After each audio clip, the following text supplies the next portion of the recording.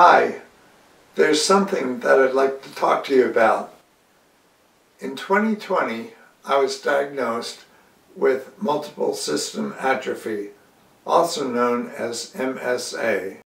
You mean MS? Nope, that's multiple sclerosis. Multiple system atrophy is a much more rare brain disorder that affects most bodily functions.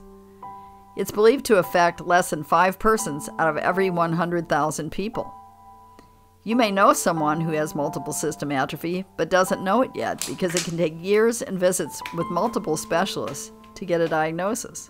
Here I am doing ballet dancing, which I enjoyed immensely for 12 years, until age 69, when MSA began to affect my neuromuscular system.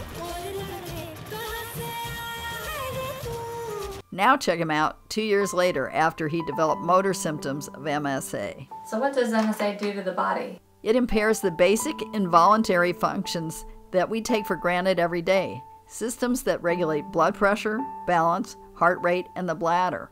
It also affects voluntary actions such as walking, speaking, and use of muscles. In the early stages, people with MSA may appear to be drunk due to slurred speech and a staggering walk. Patients with advanced MSA often become bedridden, unable to speak, and completely paralyzed. The life expectancy after diagnosis is between 5 and 10 years. However, therapies in the early stages, the patients and their families can have significant improvements in their lives. MSA symptoms generally first appear between the ages of 33 and 76 years of age. The cause is unknown, but there is no evidence that it's hereditary.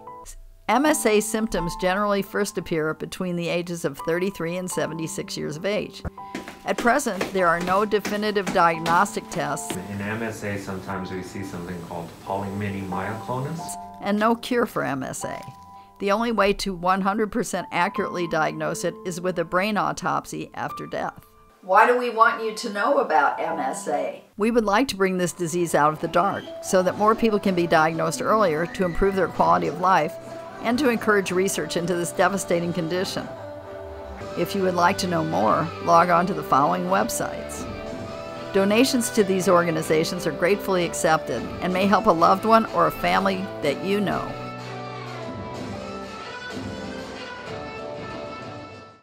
Thanks for watching.